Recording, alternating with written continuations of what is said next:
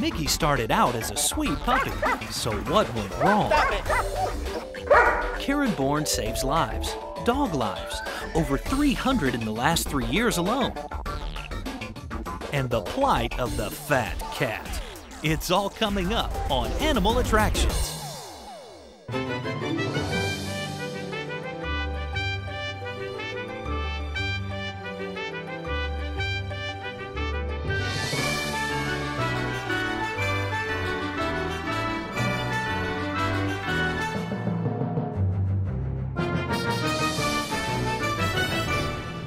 Hi, I'm Alex Boylan, and this here is Huck, and welcome to this episode of Animal Attractions, the show about the deep affection people have for their pets. Today, we're going to visit the Weber family, whose Doberman Pinscher has gone from sweet little puppy to scary attack dog. And imagine fostering over 300 dogs and finding a home for each and every one of them. It truly is an amazing story, and you're not going to want to miss it. But first, here's co-host Megan Blake to help you find the best pet. Lions and conures and coneheads may not be your typical house pets. Most of us like to stick with the usual suspects like dogs and cats like Toot Sweet here. After all, they've been entwined into our social structure for a few thousand years. Dogs helped men hunt, fight off wild beasts, and warn them of intruders. And cats kept the mice away and in some places were even revered as deities. Eventually, they became our companions and pets. But just because they have a long history with us doesn't mean you can't stray a little and explore other pet options that might be even better for you. The secret is to pick the pet that matches your expectation and lifestyle.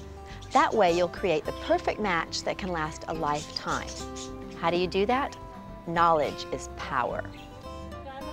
First, get clear on what you want in a pet and how much time and space you have to devote to him. Do you want one to cuddle and play with? Do you want to be entertained by a funny character? Or do you just want to sit back and enjoy watching nature? Remember, what's just plain creepy to one person is very intriguing to another. After you've identified what you're attracted to, next comes the reality check. What does it take to keep that pet happy and healthy? And then the million-dollar question, what is your perfect match? If you're looking for a very unusual, extremely limber, cuddly creature that can be trained to use a litter box and walk on a leash, you might want to meet the ferrets. These mammals are so flexible that it's said they can actually turn around in their own skin. The downside to these little creatures is that the babies can be nippy and the adults have a pungent, musky smell, as does their litter box. For quiet and cuddly, you might consider rabbits for a household made up of adults and older children. They aren't a good choice for younger children because their powerful hind legs make them difficult to hold and they can kick and scratch. Their spines are also delicate, so they need to be handled gently. If younger children are in the household, you might like the guinea pig. When socialized, they don't kick or scratch like a rabbit might. They love to be cuddled and brushed, and they whistle and purr when scratched behind the ears. Hamsters also live indoors in a cage and are smaller than guinea pigs, but their little size doesn't mean that they're easier pets. They're not quite as friendly and have to be handled daily to keep them socialized.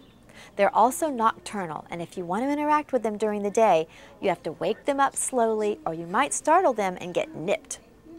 Now, if you love the sound of birds chirping and talking, parakeets, cockatiels, or the sun conure have a good track record as pets. All are good talkers and mimic easily. The cockatiel and sun conure are bigger and generally have a nicer temperament, but all can become affectionate pets that like to perch on their people. Birds are also extremely sensitive to air quality, so it's important to know that the use of air fresheners, scented candles, cigarettes, or aerosol sprays could actually kill them. What about reptiles? These are cold-blooded animals, which means that you will be responsible for making sure their body temperature stays regulated by providing them with a heat source or UV light appropriate for that species. If you want to just sit back and enjoy the view, you might want to invest in some fish. You can choose from freshwater to brackish to saltwater fish, and can go from a little bowl to a giant aquarium to an outdoor koi pond. Generally, saltwater fish are more colorful and flamboyant, But those tanks are more difficult to maintain in that in addition to cleaning the water, the salt level must be kept constant. In selecting your perfect pet, knowledge is more than half the battle. You don't want to get a beautiful bird to find out that he's just too noisy, or a cute ferret to be surprised by his unusual aroma. And in collecting all this pet information, you might find out something interesting about yourself.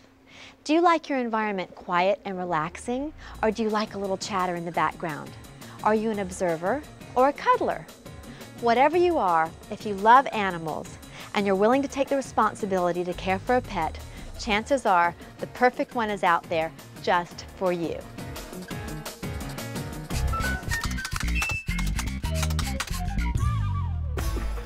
John Weber wanted a protective pet, but instead, he got Mickey.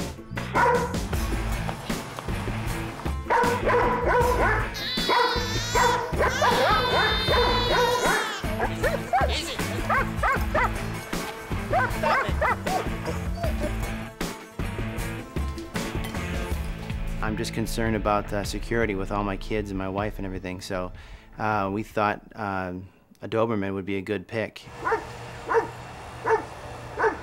What surprised me the most about Mickey is his aggressive behavior.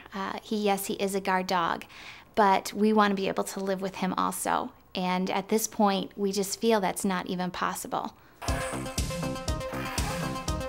Our neighbors have a dog, and he runs back and forth along the fence.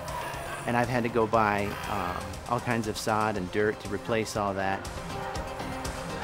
I'm a stay-at-home mom, and I have 4 young children. The youngest is 7 weeks. And the thing that frustrates me the most about Mickey is that his barking just drives us nuts.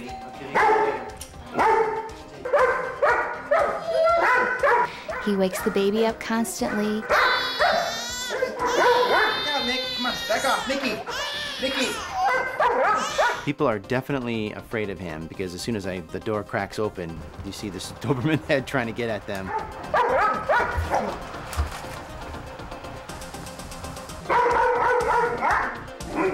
He's a big dog. He's a lot of muscle, and he's very intimidating. And even people that we have come over are scared to death of him. And I'm very nervous about having him around a little infant because he's a dog, and I don't really trust him.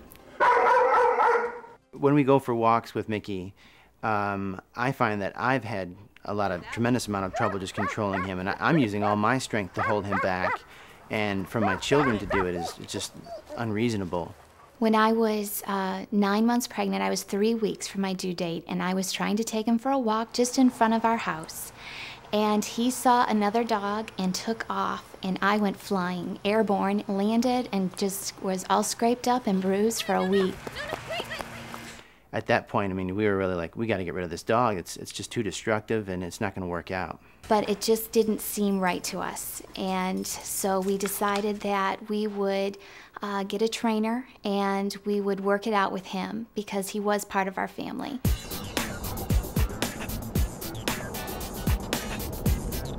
Education is very, very important that you establish that from the beginning, rules and regulations when you first bring your dog home versus just setting it free and then chasing the dog all around the house for the next several months or for the entire relationship that you and the dog have simply because you think that you just brought in a human being that's going to understand what your needs are. We also needed to be trained, and it took an effort on our part. We thought it was all the dog's fault. Keeping it connected to you as a puppy when you first bring it in the house and start showing it rules and regulations, it learns a lot faster, that it cannot get away with this and get away with that. If we can correct the dog in the first 15 seconds of whatever crime it commits, there's a connection for the correction. Hey, Mickey! No! What did you do? No, that was bad. Also, the puppy does not grow up seeing us as the bad guy running after them every single time that they're doing something that they really don't understand that is wrong. Hey, I'm George, one great dog. When George came to visit us for the first time, we saw an immediate change in Mickey's behavior. Right now, I see that you're holding him back a bit. Yeah, yeah. Is it always like that? You have two hands Pretty holding much him for the and all most wrapped part. up like that? Yeah, I've been, And yeah. do you do it the same way? Yes. But that's the first thing we need to start changing is the Okay. way, because right now he can feel that you're there. So Okay. why even bother looking for you and so on? That's why you see him just focusing out on other things and so on. The first time he took Mickey, he explained, really it's more of us that need the training. Well, that barking towards people and so, he's maybe protecting you guys. Hey, they're too weak, let me take over. So we want to start basically by making ourselves a little bit more important to the dog, okay? And with walking the dog, basically if we're walking him, now we're the leader and he's the follower, versus this way it looks like he's walking you most of the time. Yeah, that's probably true. Right. Yeah. Correct me if I'm wrong about anything, That's right. okay? And he walked the dog, Mickey, come. and immediately he was responsive, and we were like, is this even our animal, you know, our pet? And I was really impressed. Right there, I go the opposite way. So all of a sudden, right there, he paid a little price for making that squirrel or whatever else he's looking at over there a little bit more important than me. So as I keep talking to you, I'm just gonna show him that he needs to focus a little bit on me. We taught the dog to be respectful for the simple things as far as simple commands, sit, sit, stay, down, down, stay. Start building leadership with that. You see right now, what he's doing, he's trying to dictate to me on what to do. Oh, Okay, you see, no, I'm going over there. No, so what I do is I'm moving away, and I'm just gonna bring him even closer. Okay. Okay. So we started with John learning how to hold the leash the proper way. George first demonstrates using one of his own dogs to show the owners what is possible. Okay, so we want to start by holding the leash, even though he's wanting to pull. Okay, it should always be nice and loose. My left hand would be the correction hand only. Okay, not this way, like this, because this way the correction's not getting to the dog. So we always start with the left leg, and we'll stay consistent with that. So if we start with the left leg and the dog's on my left side, he's going to move immediately with me as I move. So he really showed me how to take the leash and to speak to the dog through the leash. So correction's never from the right hand, is always with the left. You would grab it this way and just give it a pop. Not pull to hold the dog back, but little bites, just the same way he would bite, like a Doberman. The leash is not just to hold the dog back, but to show it and dictate to it. What goes down the leash is what's going to come up the leash. Keep going. Too late. Turn to your right. Keep walking. And adjust yourself. You never stop. You're giving him, you see how you gave him all that leash? With all dogs, either you're a follower or you're a leader.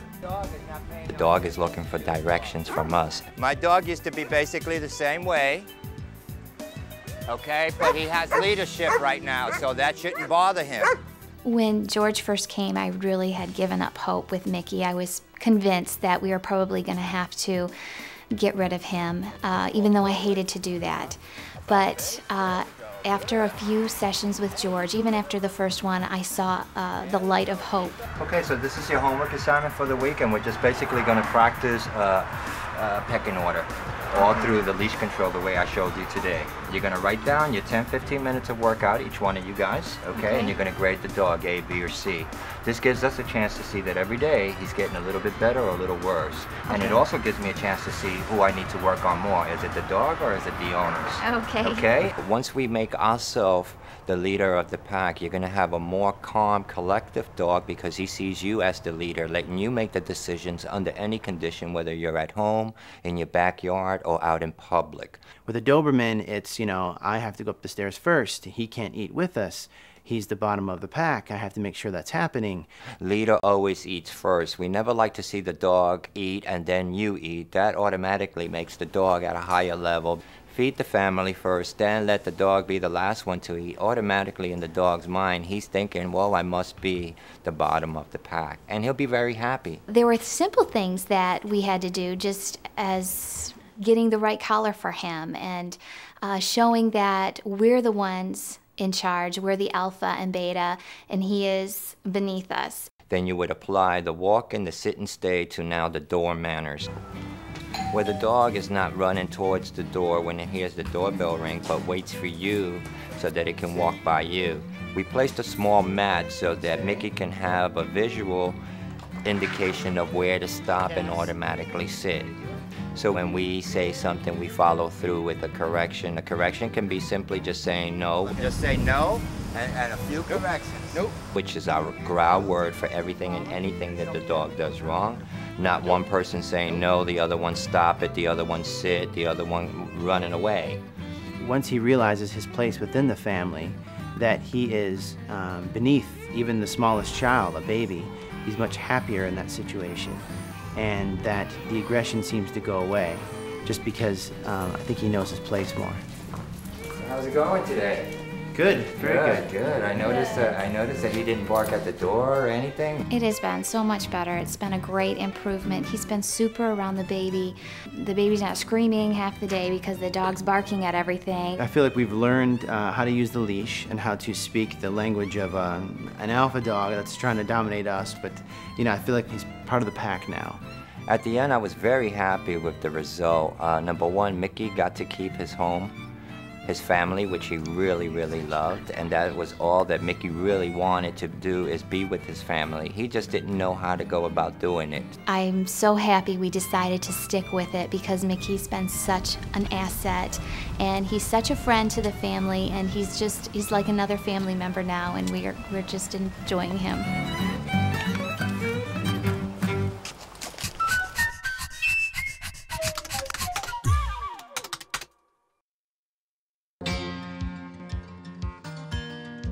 As cat owners, we love our cats, but sometimes we can love our cats just a little too much. Because we like to make our cats happy by giving them treats and feeding them their favorite foods, sometimes our love can actually lead to cats being overweight.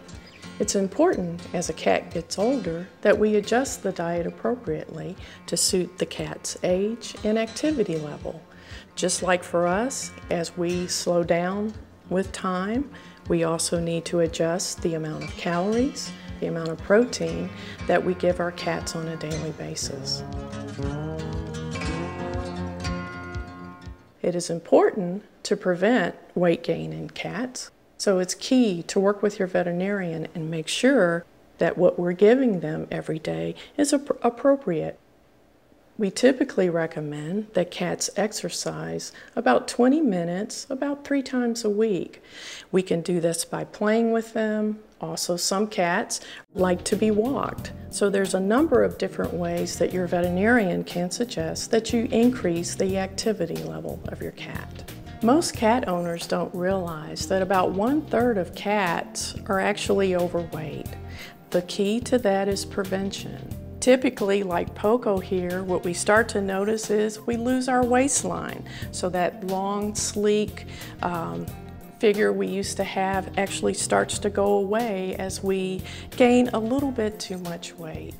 Some cats, as they gain weight, can actually develop a little bit of a paunch here in the abdomen area. This too is a sign that maybe it's time for us to talk to our veterinarian about proper nutrition for our mature cat who has gained a little bit more weight than we should. So to ensure your cat has a long and healthy life, work with your veterinarian to ensure that your cat maintains a normal, healthy weight.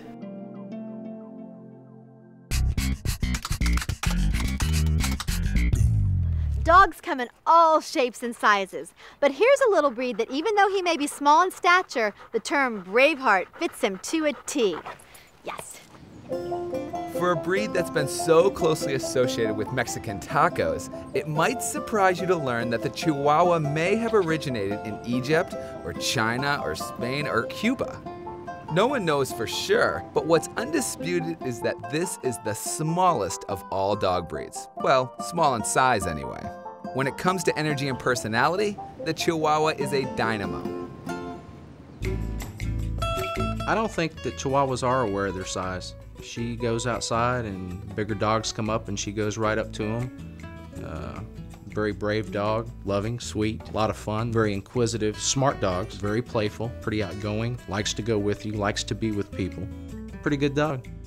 In this breed you'll find their long coats, the hair must be very soft and very smooth, with a fluffy tail and fluff around their ears and a ruff on their neck.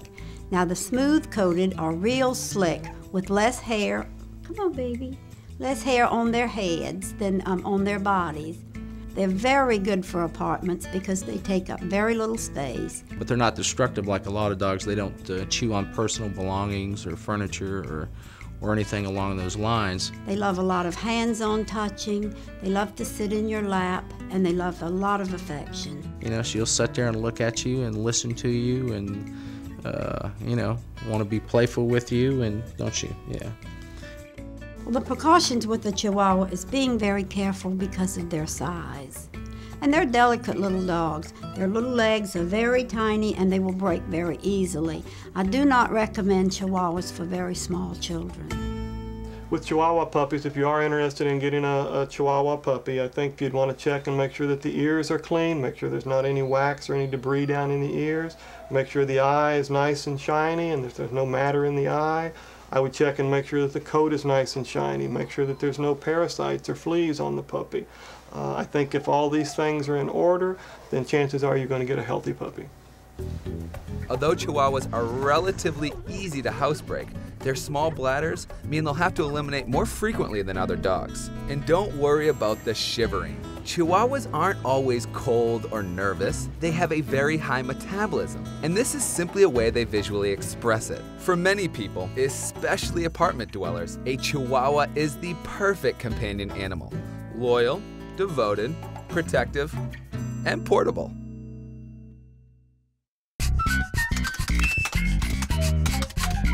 Have you ever considered being a foster parent for lost and abandoned pets? Karen and Rob Bourne did. Over the past 3 years, they have fostered over 300 dogs. And on top of that, they have found each and every one of them a permanent home. Meet the Bournes. They look normal enough, but take a closer look, and you'll see that they're not your average couple. It's not the custom motorcycles Rob builds out of the Volkswagen Bugs, nor it's the fact that Karen puts up with Rob building bikes. Nope, it's the fact that they've saved over 300 lives in the last 3 years just by being foster parents to dogs.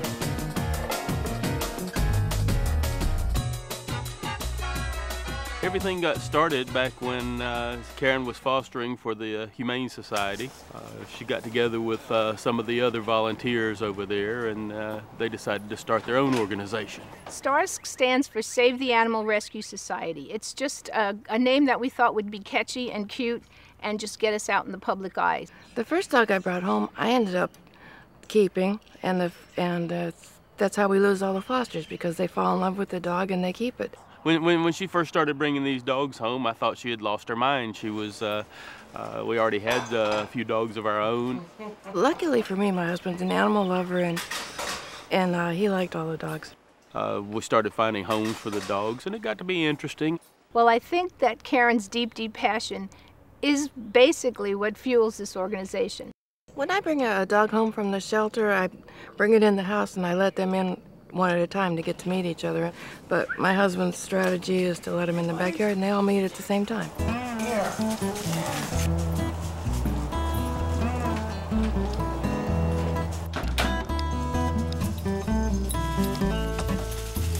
What makes STARS so special, we feel, is the fact that the dogs aren't in shelters. They aren't in cages. Sometimes you'll have a dog that absolutely acts horrendous in a cage, and no one will look at it. But once you take it out, it's in your arms, it's kissing, it's loving, it's happy, but people don't see it if the dog's in a cage. But when they come to our homes and see the dog jumping around and happy and kissing and lovey, then they want to take them. His name is Dandy, and he is just the sweetest little boy. He gets a beauty program and his nails cut and his shampoo and his hair done, and sometimes they have to go to the groomer and be shaved down because they're matted, and they were running for a long time. Nobody took care of them.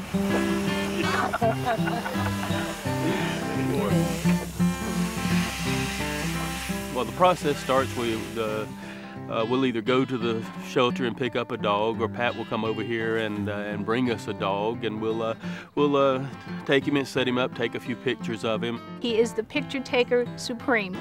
Come on, Louie.